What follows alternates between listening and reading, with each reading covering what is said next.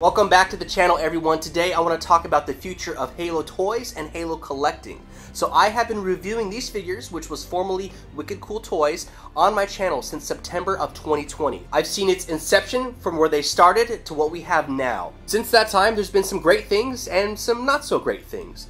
But all in all, I would say this has been arguably the best Halo toys we've ever received. Technically, there are three scales to this line. There is a 12, 6, and 4 inch, but I've primarily reviewed the Spartan Collection and the World of Halo. The 12 inch seems to be more aimed towards like the younger crowd. Through the duration of this video, I will be referring to these two scales only, since that's what I'm most familiar with and what I primarily collect. Out of the two, I would prefer our World of Halo 3.75. There is a lot of playability. Pretty much everything matches into scale, and there is even vehicles in this line. So you get all of that, an immense amount of characters, and everything is reasonably priced, which makes it a very attractive line for collectors. Now, don't get me wrong, I do enjoy the Spartan Collection, but I just prefer the World of Halo. Now, the Spartan Collection has had its issues. So in the beginning, the joints on Series 1 were super loose, but Jazzwares responded very professionally and they said, if you have a figure with loose joints, email us and we will send you a replacement. So they handled that really well, and it seems like everything has been fixed ever since then. One of the other issues we had was a change in the knees. So Series 1 and 2 had a great knee articulation, which was very fluid, and there wasn't like a deep cut within it. They then changed that within Series 3, and those knees were basically cut up into 3 segments instead of one long piece that just didn't look natural. They have since fixed that within Series 7 of the Spartan Collection, which we're still waiting to find in store. So all in all, that shows how awesome the team has been with being receptive to our constructive criticism and our comments on things that we want to see within this line. So as we know, the Achilles heel has been the availability for these figures. We missed an entire wave of Series 5 World of Halo in the States. Canada seemed to be the only place that received them. But that was addressed within a live interview from the team at Jazzwares, and they said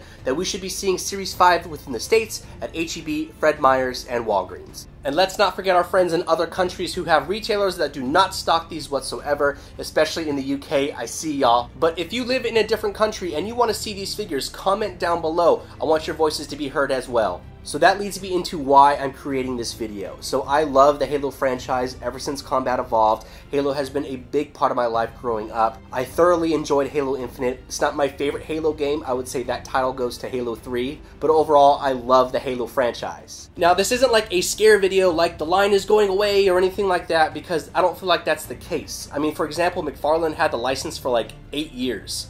I just know there's been some uncertainty lately with the Halo franchise. For example, the delayed release with Halo Infinite, the Halo series maybe not performing as well as they would have hoped, and there's been some controversy that 343 Industries will no longer be making Halo games. They debunked that and they said we will still be making Halo games. So that can make a retailer nervous. Like, if a franchise isn't doing well, then, you know, they're probably assuming that the rest of the line, t-shirts, toys, you know, other type of merch isn't going to perform well either. But I want to show that that's not the case, that there is a great demand for these figures now and moving forward. Because I genuinely love these figures. I mean, this video is not sponsored by Jazzwares, there's no affiliation whatsoever. I'm doing this on my own free will, on my own time. But I know y'all are passionate about these figures just as much as I am, which is why I'm making this video, for your voice to be heard. So as you know, Jazzwares has done a fantastic job at listening to what we've said, constructive criticism, things that we would like to see, and I'm giving you an opportunity to let your voice be heard from not only Jazzwares, but hopefully other retailers as well. But please be respectful, no vulgar language or hateful comments. Let's address our wants as constructive and professional as possible.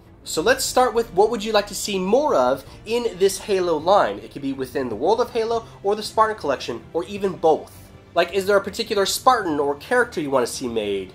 Maybe even like a Build-A-Figure, but not in the sense where you need to buy 6 figures to make one figure, but essentially a blank canvas of a Spartan, because I know there's a lot of people in the community that are customizers. They like to paint their own Spartans, they like to do their own washes, and even 3D print pieces. Now, what about vehicles? We have some opportunities for some Banshees, some Wasps, maybe even some Old Covenant Ghosts. One of the things that I would love to see would be a full-size World of Halo Scorpion tank. And if they were to do that, it would be a considerable size. And, I mean, honestly, I wouldn't mind paying $40, $50, maybe $60 for that thing, depending on how big it was and how good it looked. But I'd love to know, how much would you want to pay for a Scorpion tank? And would you be buying just one Scorpion tank, or maybe buying a fleet of Scorpion tanks? Are you an army builder like myself, or do you buy only one of a specific figure?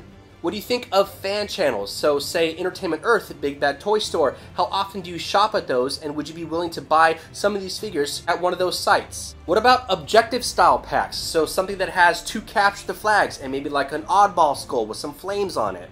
Within the Spartan collection, maybe we can see the Gravity Hammer, some Brutes, Sergeant Johnson. The world of Halo has done amazing with checkpoint sets that have pieces that can fill your terrain and your background. What do you think of those? Do you want to see more of them or less of them? Now what about the base plates? For me, I don't need one with every single figure. And there's probably 100 different things that I could ask, but that is where you come in. So I want to know down below the things that you want to see, maybe the things you don't want to see, and the things that you really love about this line. And please be respectful in the comments. I want to see this be the best Halo line it could possibly be. But I want to say thank you so much for watching this video and joining me on this Halo journey. I know it's been some time since I uploaded a Halo review, but I haven't found any of the new waves yet, so nothing has surfaced. So I'm hoping that changes and we can start finding those soon. And be sure to find me on Instagram where I do toy photography, toy videos, toy hunts, toy deals, and all things toy related. Link in the description below. I post heavily on my stories when new things drop. I will see y'all in the next video and enjoy this display of my collection.